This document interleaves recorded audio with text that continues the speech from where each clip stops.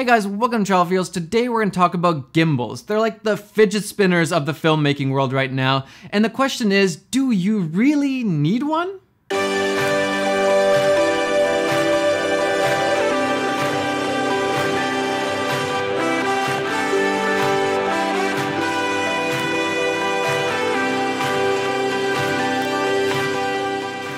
When you're starting out in filmmaking, and even later on, there's always the problem of gear lust. You see that new thing that comes out and you're like, oh, I wish I had that, or I would be a way better filmmaker if I had that, or my films would just be so much better if I had that thing. But we all know that's really only partly true, and it's really easy to get caught up in the gear lust. So the question is a gimbal gonna make you a better filmmaker, and is it gonna make your films better?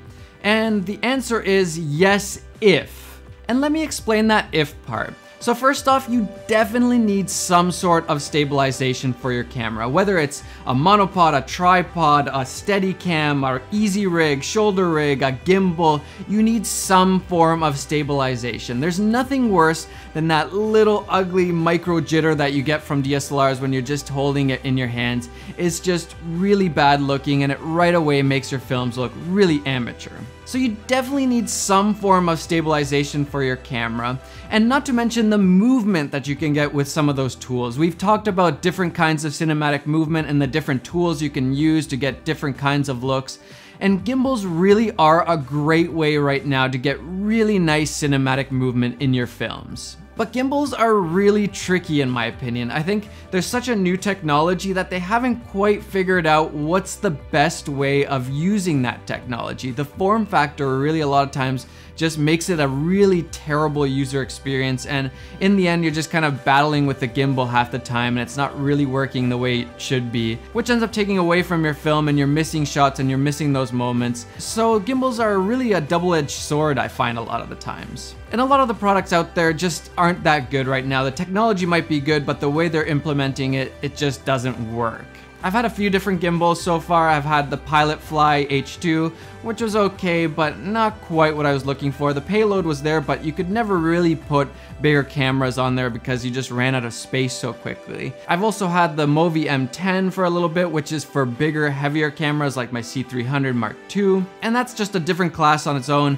It's really for more professional use. Movi is kind of the industry standard in Hollywood and in professional filmmaking. And now I've added a new guy to the list. The NEBULA 5100 SLANT made by Film Power. I was really excited to test out this new gimbal because it looked like they fixed a lot of those things, those issues that I had, especially with the Pilot Fly H2, and really just corrected them and made the user experience much better. At least on paper. And that's the thing, you never know if a product is really as good as it should be. On paper it might be super good, but then you go to use it and it's actually not that good. So the only way to test something is by actually taking it on a shoot and seeing how it performs, and then looking at the footage afterward and seeing how did your footage turn out, how did the video turn out, did it help you in the process, was it just a big headache, or what was going on? So I decided to do a little shoot with my friend Alan Palander. He's an Instagrammer, you should go and check him out, link in the description. He has awesome photos, and I just really wanted to see what is the NEBULA 5100 SLANT like in the real world.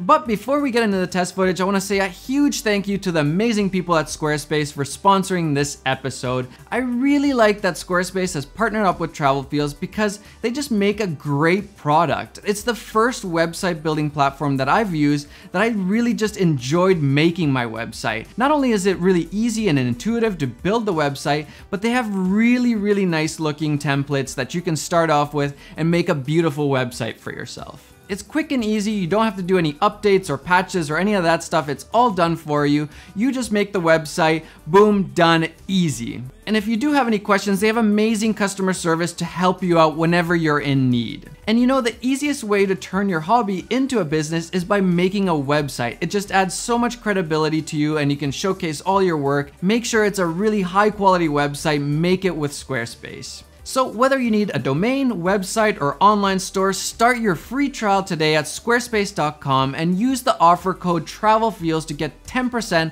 off your first purchase. The link is down in the description, go and check it out, and here's the test footage from the new gimbal.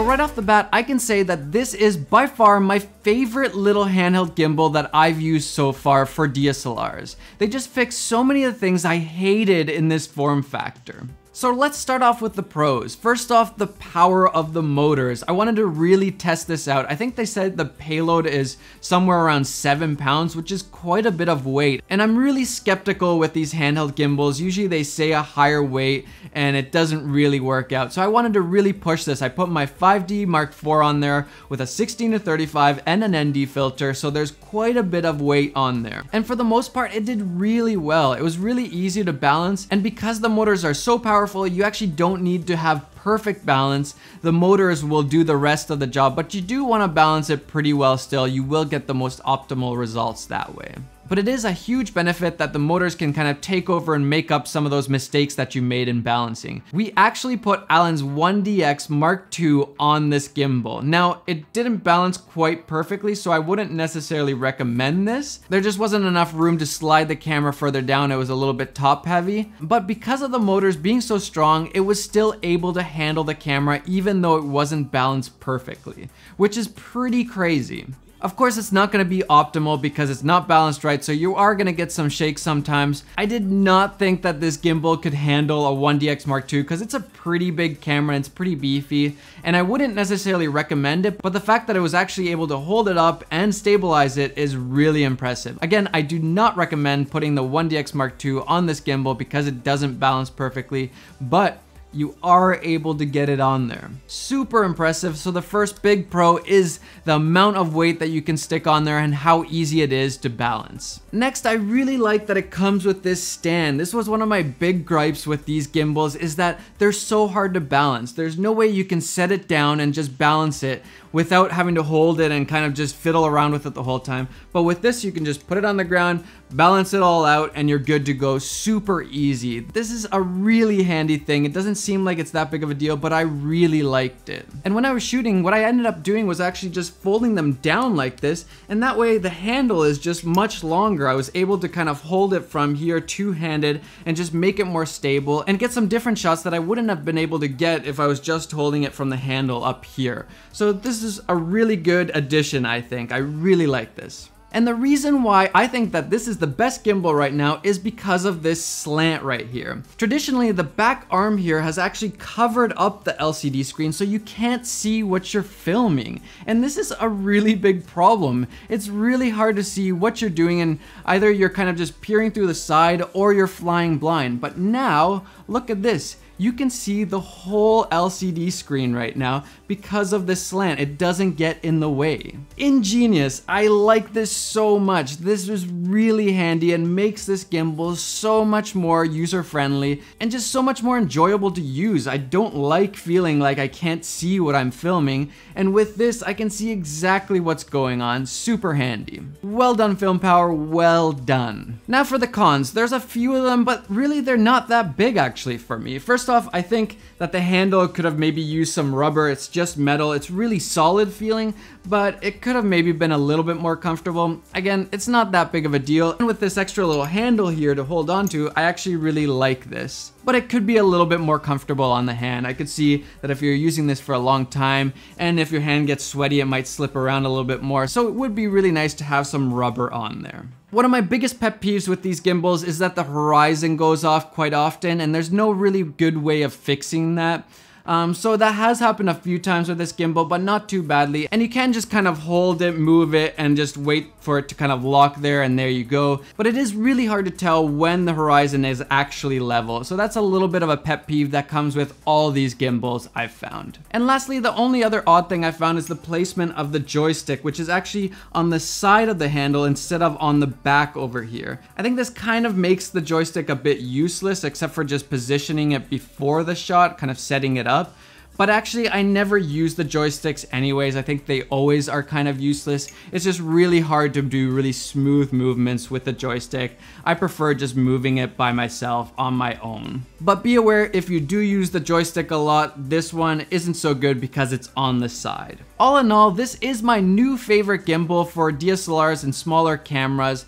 I'm usually super skeptical with new gimbals. I feel like they promise a ton and they don't really end up delivering. And I'm not being paid a penny to say this, but I highly recommend this gimbal. I was super skeptical, but it really is the best gimbal that I've used so far in this smaller form factor. Okay, so is a gimbal going to make you a better filmmaker and make your films better? And the answer is yes, if you're using it as a learning experience. Straight out of the box, a gimbal will probably actually make you a worse filmmaker. You'll be fiddling around with it, you'll be hating your life because it's not balancing and you're not figuring it out, and you're missing the shots because the sun is setting and you don't have the gimbal set up yet. It's probably gonna make your films worse actually in the beginning. But if you take it as a learning experience, like you're adding another tool to your toolbox of skills, then yes, it's gonna make you a better filmmaker. And in that case, yes, a gimbal is good for you. That's the way I see new gear. Is it gonna teach me a new skill that over time will make me a better filmmaker?